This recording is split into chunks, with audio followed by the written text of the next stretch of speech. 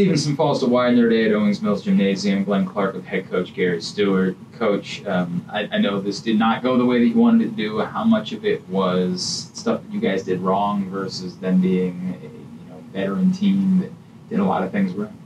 A credit Widener. I mean, I thought they played out of sight. We just could never get a tourniquet on it. I felt like every single possession we were chasing. We couldn't get the ball under control. And so now all of a sudden we're chasing the ball. And they do a very good job of finding the open guy, regardless as to who it is. And we paid dearly for that today. Coach, how much of it was a lesson about, you can't stop for 2 seconds? We saw that a couple times today. They would run an efficient offense, and then, you get a rebound, and they were right back to defending 2 seconds later. How much of that was a lesson to your team of, this is what it takes to play 40 minutes of basketball? Well, I think that they are very astute and aware of what needs to get done. I think the question, Glenn, is can you get it done? Knowing what to do is one thing, and doing it is a different thing. And again, I credit Widener.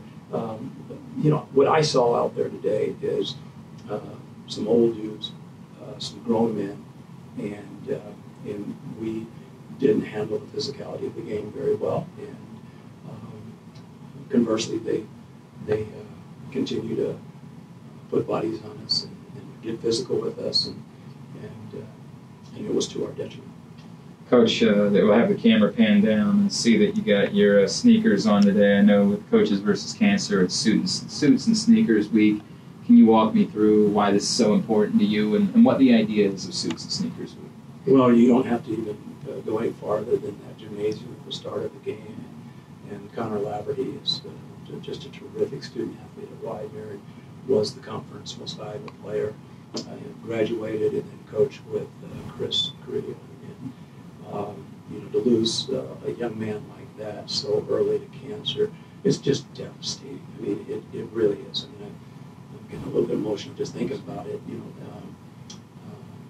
And again, I started off saying he was a terrific guy, but to anybody that is stricken by cancer, it's not only that individual, it's the people that love them and care about them, family and friends. Such a devastating diagnosis, and we're going to continue to work. There's a whole lot of folks that are pouring in everything they can to ultimately find a cure for what is a crippling disease. Well, we of course send our thoughts and our prayers to everybody in the Widener family. I echo the sentiments. Unfathomable to lose Connor Laverty at such a young age.